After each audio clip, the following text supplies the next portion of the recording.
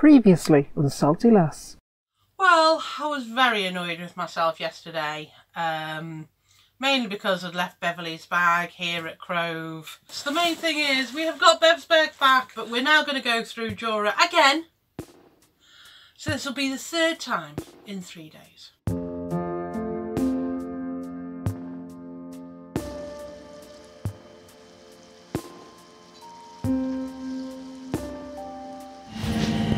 I can't believe you're ticked off now. Ticked off? I'm beyond ticked off. I'm going to say rude things. I'll probably have to say them off camera. No, we had a fishing boat. We were on our course. It came across our bows, trawling a line within about 4 or 5 boat lines of it, and then started dumping pots out. And he went round us in a curve, dumping pots out as we were transiting through with the lines floating on the surface. What the hell did he do that for? He could have come around the back of us. We're only 10 metres long. Would it have been that hard? What a complete and utter...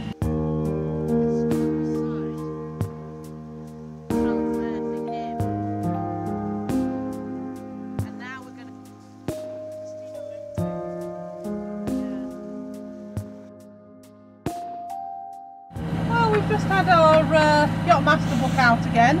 So why this time, Bev?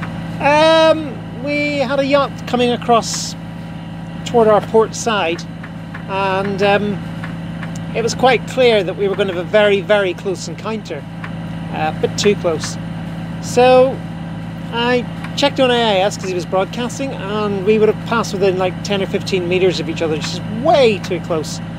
Now, according to the call regs, and we've double checked it, we were the stand-on vessel, because the stand-on vessel is the one which is clear to starboard. If you've got another vessel to starboard of you, and he was on our port side, so we were to starboard of him, then you are the giveaway vessel. So he should have altered course to go round behind us. He didn't, he just kept flying on.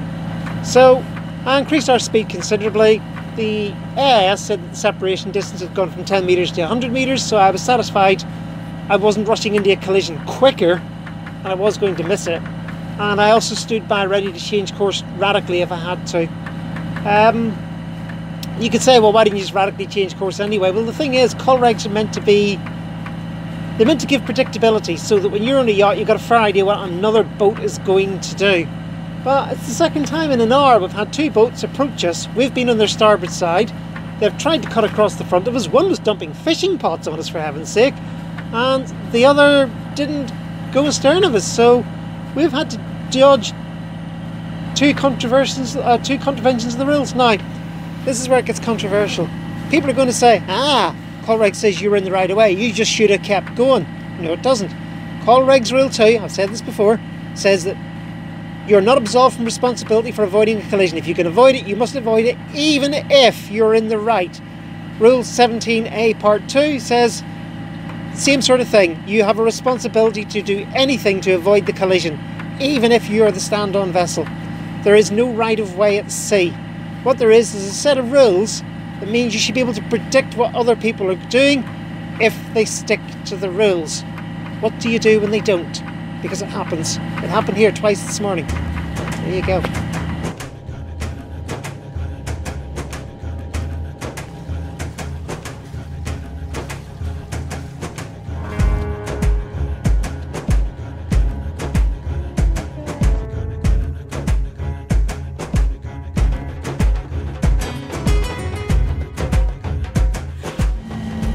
Beverly, as we continue down the Sound of Jura. Well, we're through the hairy bit now. Speed's back down to a manageable 9.5 knots.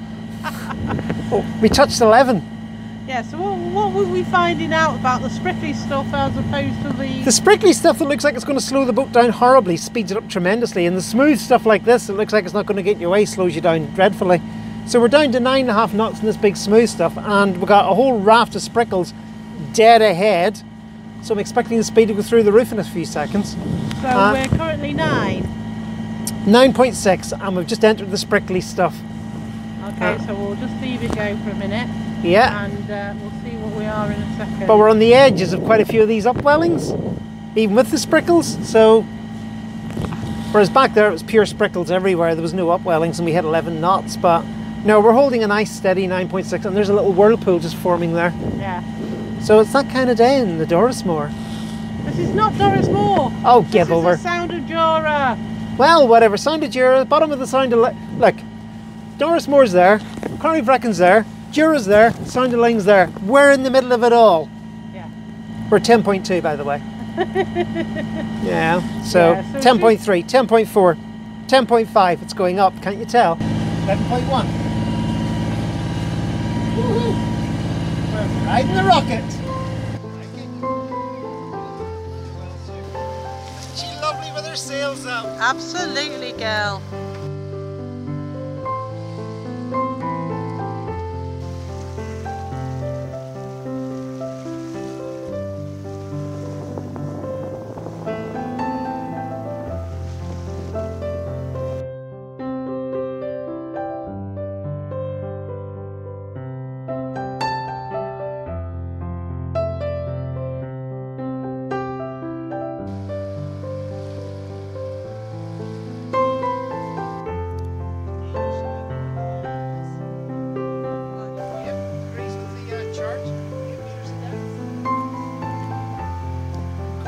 Well, Bev and I came to Craighouse yesterday, and with it being a Sunday, Craighouse is closed. So Bev and I went out on the dinghy because we're actually on a mooring ball, but we wanted to have a look at the anchorage. And there are areas, because it was so clear, that you could actually see the sand. But mainly it is like a kelp forest, and there was one level of seaweed, don't know what it was, but it was such a vibrant green, it was amazing. But what we're worried about, particularly on this mooring ball now, is we're at high tide and it's swinging quite low because we're bouncing like a cork. And I've already seen 0.8 on there. So regardless of what's going to happen, we are going to have to move off this mooring ball. But we're waiting for the weather forecast to see whether we're moving and not seeing Jura, which I had wanted to have a look at. But we're waiting for the weather and we'll find out what the heck we're going to do, because it's one of those days. It's been the curse of our Hebridean journey, hasn't it? The easterly wind. Yes, you know, there's not much shelter from easts, because where we were, obviously at the Fairy Isles, that is sheltered from the east, but that means that you'd be punching into the wind to go back there. So, oh, it's just all these things you've got to think about.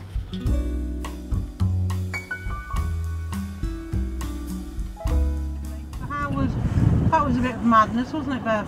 Well, it didn't look that bad from in here, but the problem that we have, I think, around the entrance here is that the sound of Jura close to the island is about 40 or 50 metres deep, and then it comes up to 3 metres deep just at the entrance, and I think it just piles up. There was horrible, horrible seas on the way in there. We weren't really making progress, and we were getting tossed from side to side. And I just decided, I don't care if it's got poor holding, the one boat I can see in the anchorage is sitting lovely and serene and not getting kicked about, and it's in deeper water than what we were over there. We had about a metre under the keel and we had a falling tide of about a metre to go, which is not good. Here we've got 4 metres under the keel and a falling tide of a metre to go, so we'll have 3 under when we're done. Yeah, but the other thing is where we were, because it was fine when it was flat calm. As soon as you've got waves... As soon as you've got like metre and a half peaks and troughs, then you lose that depth. Exactly, because we got to 0.8 that I saw. Here we got an island directly in front of us with a reasonable amount of height on it, and we're sitting in its wind shadow as best we can. The holding in this part of the island is meant to be poor, but I'll take it any day over sitting on those balls getting hammered. If it just lasts for 6 hours until the wind calms and then we can go and pick a deeper ball or something, we'll take it. Yeah.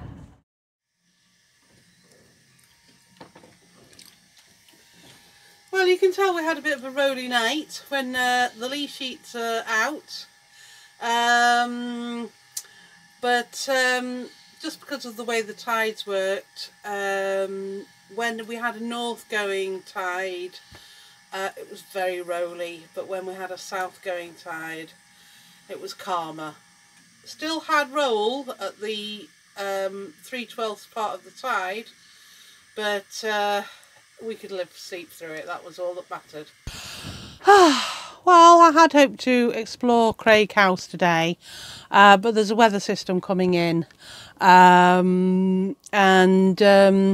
which means that today is clear, but tomorrow there's going to be strong winds and stuff. Now, it's a bit of a dodgy place to go, but we've decided to have one last hurrah. So we're going to go over to Islay before we're calling it quits on the season. Although I do like anchoring, it's clear to us that we've got to anchor in June, July, August, because this is September and we've just had clag. For those who don't know, clag is solid cloud cover. Yeah, solid cloud cover. With no sunlight. No sunlight at all. And therefore very little output from the solar panels. Yeah, and whereas at least in Port Ellen we will be able to be attached to the electric point. So we'll probably do some work while we're there and just hopefully get to a distillery. I suspect it'll be closed by now, but never mind. To be fair to the solar panels, it's been a week of solid clag. Yes, it has. But they've done their best with it, but it's, you know, we're not really hurting yet, but we need to go. The season's over up here. It is, unfortunately, and it's just the way it is.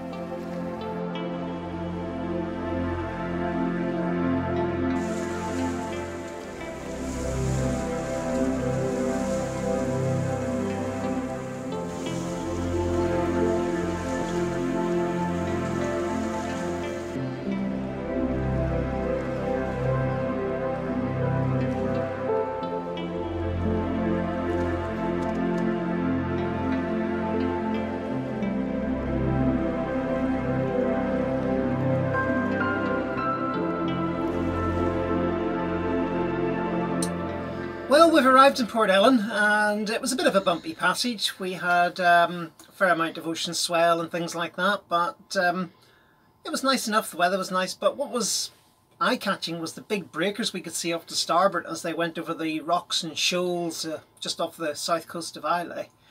They were quite spectacular, so I hope we've been able to capture that for the video. We're in now, but as usual the forecast has not lived up to its promise and we have gone starboard to a finger because the wind was supposed to be coming from our starboard side, but now that we're here the wind is coming from our port side. So I'm going to get my coffee down and then it's back outside and we're going to move the boat. Yeah, I actually, I know I should know this already, but we saw these beautiful breakers and I actually saw the correct sign on the chart and I now know what that means. There's more than I do. Right, coffee time, then off we go.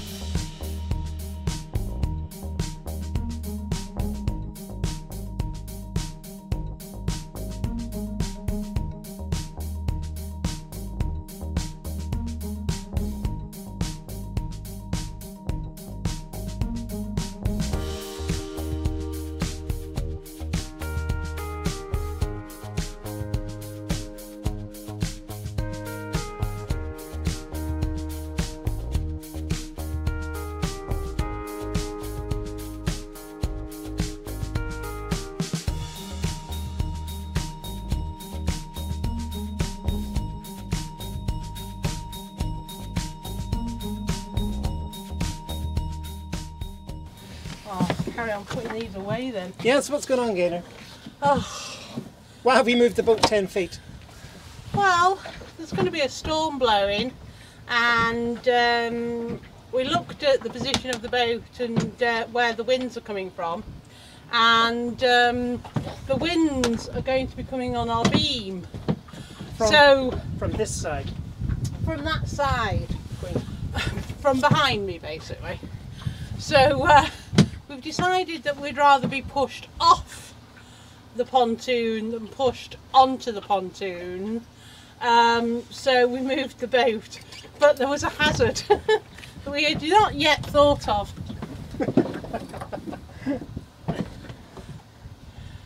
And that is that my Ellie hat and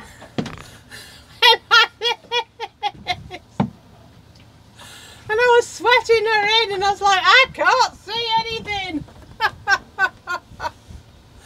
Oh days. Ellie just wanted to be in on the action. Yeah, but the boat's in now, that's the important thing. Oh, absolutely.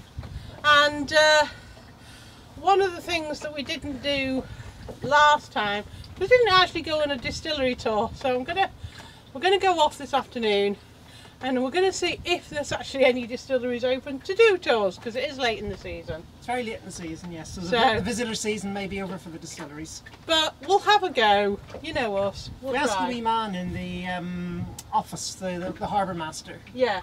He might know. Okay, fair enough, but we're gonna go for a walk, but that'll be after lunch.